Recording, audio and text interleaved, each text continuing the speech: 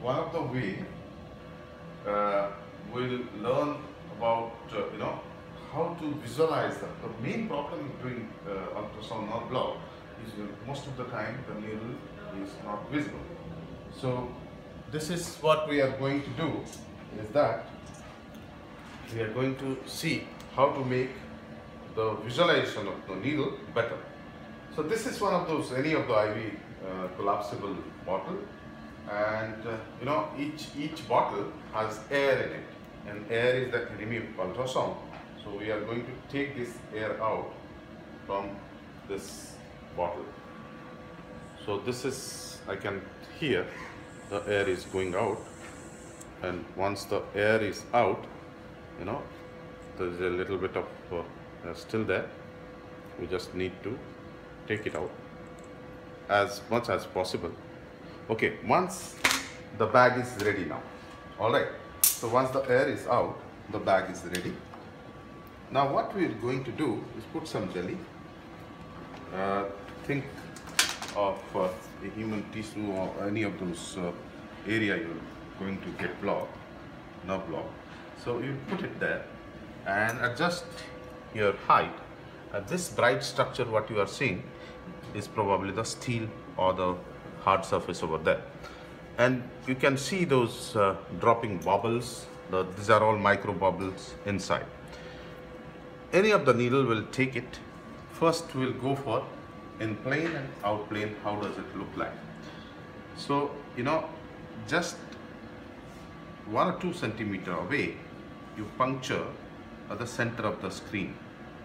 All right, now once it is punctured, then we are going to search it. You see the needle. Even the expert, if he practices half an hour, then he will understand what is happening. Okay, you can see the needle going down, and once I go down, I'm losing my visibility. So with the little bit of adjustment, you can see it better. So this is how you can see those needle correctly. You see my movement. Now the point is, what I am to say, once you are inside the tissue, you are not supposed to move the needle. If you move the needle, you are going to see it. But thing is that if the patient is awake, then he is going to have too much of pain. So you move the probe instead of needle. You move the probe. So this is what exactly in plane approach looks like. Suppose I need to be targeting here. I'll go back and I'll come there with a little bit of adjustment. Okay, here my target is here. Suppose my target at the top, then I'll go back and I'll come like a gun. All right, so like this. So needle tip and shaft both are visible. So it needs practice. It needs as much as practice you can do. Similarly, you can go for the outer plane. Outer plane has a, once the tip came, you can follow that. Yes, we touch now.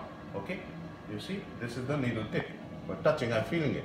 Okay, so with the probe you have to angle it like this. With the probe you have to angle it. So I came out, you see, and the needle tip appeared. Then I will follow it till it touches the floor. In needle outer plane approach, you will find only a dot.